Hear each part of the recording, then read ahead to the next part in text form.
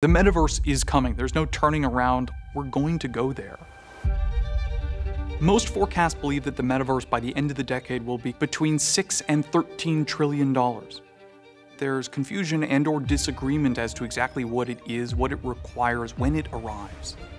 I think many people have heard the term metaverse over the past year with the idea that society is going to transform. The metaverse is not an all-encompassing, clear vision of the future.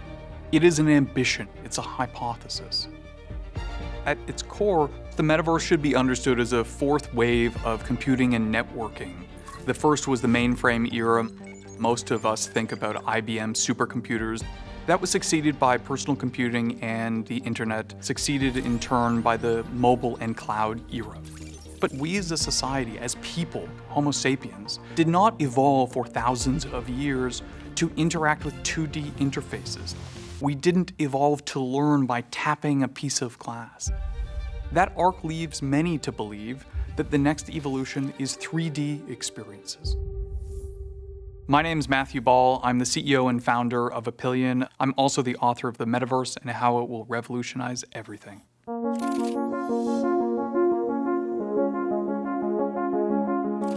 It's sometimes helpful to explain what the metaverse is not. First, it's not just immersive virtual reality, or what many consider a virtual reality headset. It's also not a video game.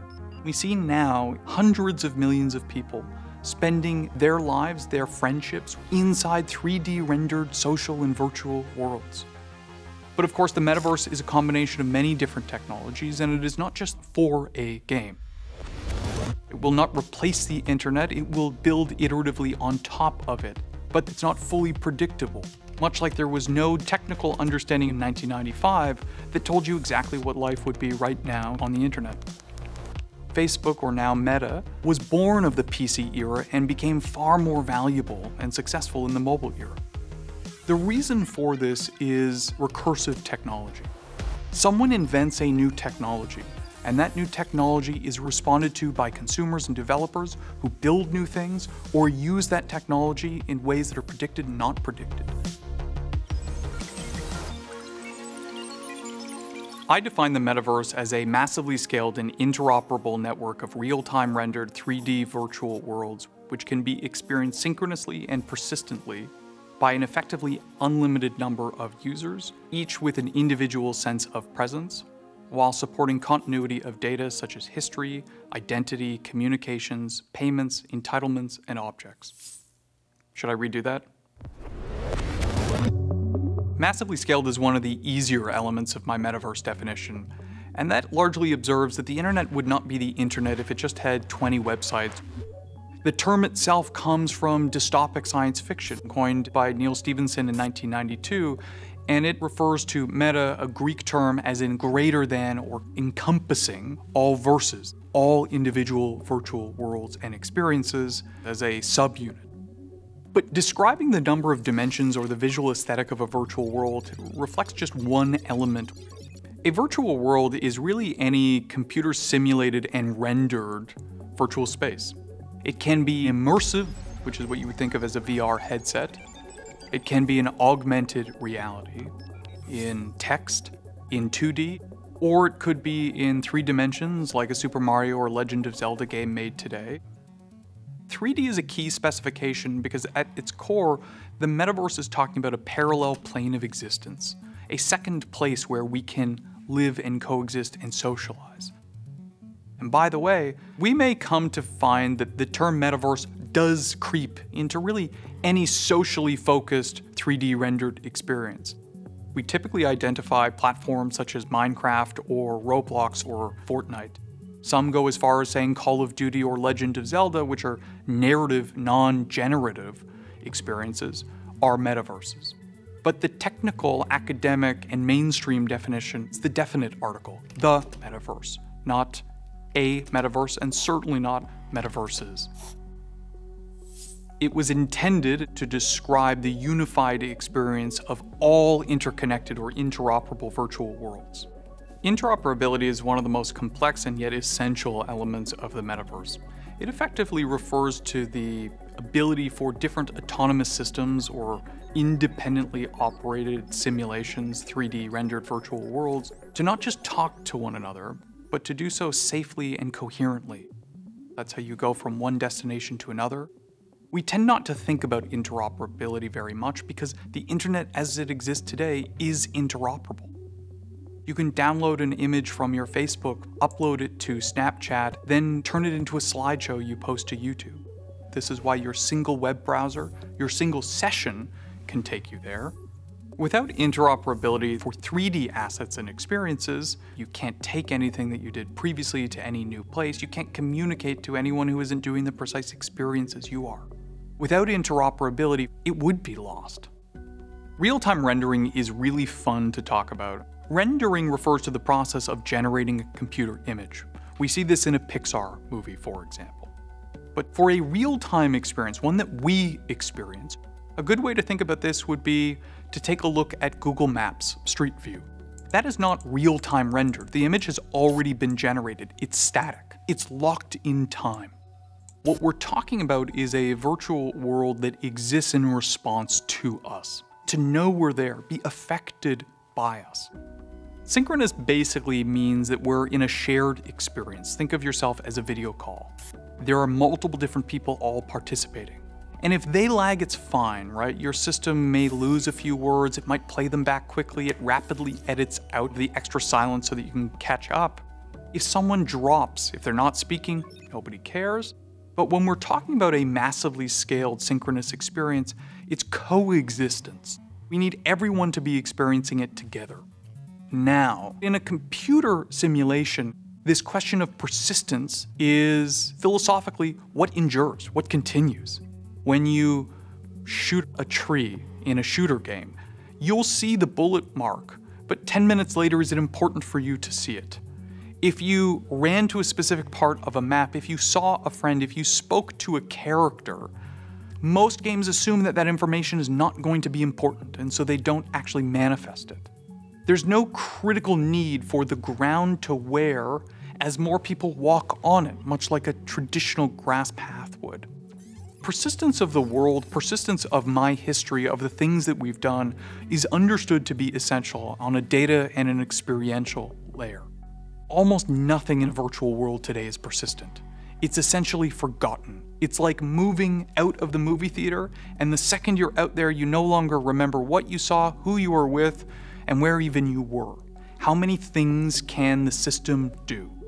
They need to reflect the world as it's known, and reflect the world in response to individual actions. It's a question of what memory can be managed and what information can be processed. We don't think about that for the real world. I talk about an effectively unlimited number of users and with individual sense of presence. And this is because when we think about limiting operations per second or managing the complexity of a simulation, it's not really the metaverse. Not a shared experience, it's a gated one occasional to some. There's no limit to how many people can do something. The last part of my definition is continuity of data, entitlements, communications, history, the ability for one person in one virtual world to contact another, much like an email address from Comcast can go to a competing company like AT&T or China Mobile, and then entitlements, payments refers to your ability to pay from one to another, or take something that you own from one place to another. Ultimately, we're talking about one of the most difficult to describe things, which is an era unfolding in front of our eyes.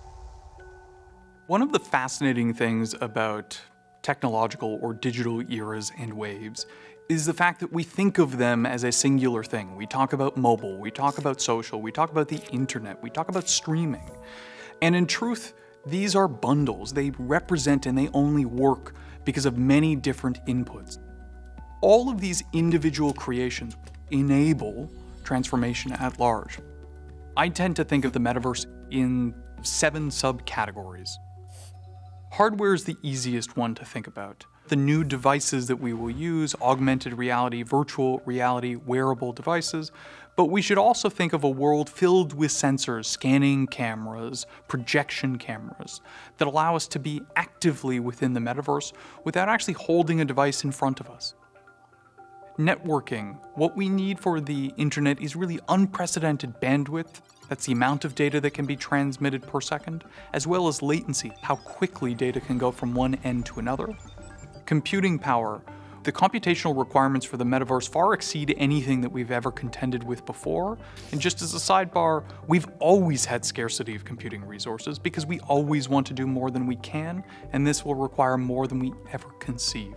We also need to think of virtual platforms themselves. These are, for most people, how they will directly interface with the metaverse. These are the 3D rendered worlds and experiences themselves. Some virtual worlds are intended purely for entertainment. Others are for professional work, training. Some represent reality as we know it. Others distort that version of reality. Think of this like Disney's Marvel universe as it reflects Manhattan. Not exactly right, but clearly Manhattan.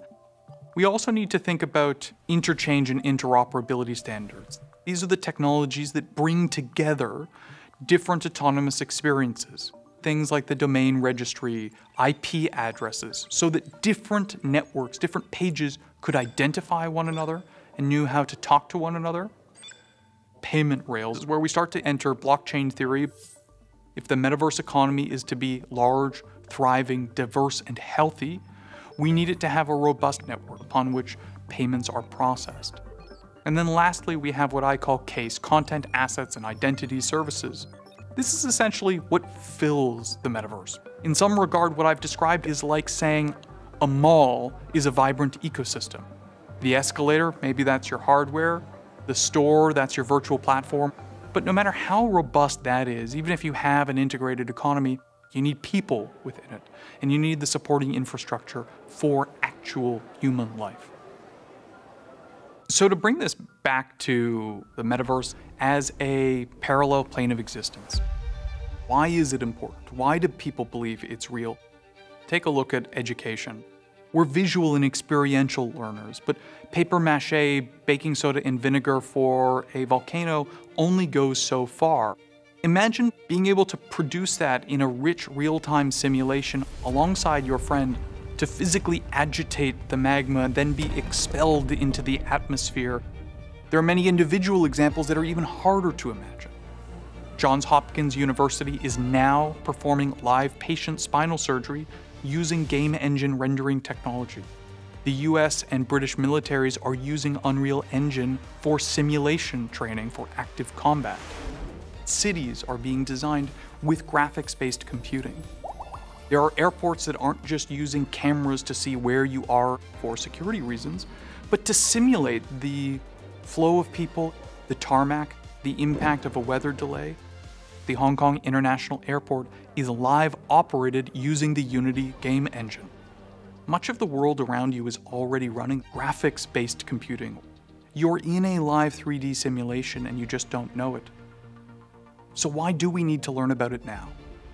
Most forecasts believe that by the end of this decade, the metaverse will likely be between $6 and $13 trillion. And as the world's largest companies plow forward, we need to understand what the potential consequences will be. The ills, the side effects of digital transformation, of technocracy, of digital hegemony. How do we trade off societal well-being with economic incentives, with technological innovation, with driving strong entrepreneurship, being a part of a globally thriving society as well as a nationally thriving economy?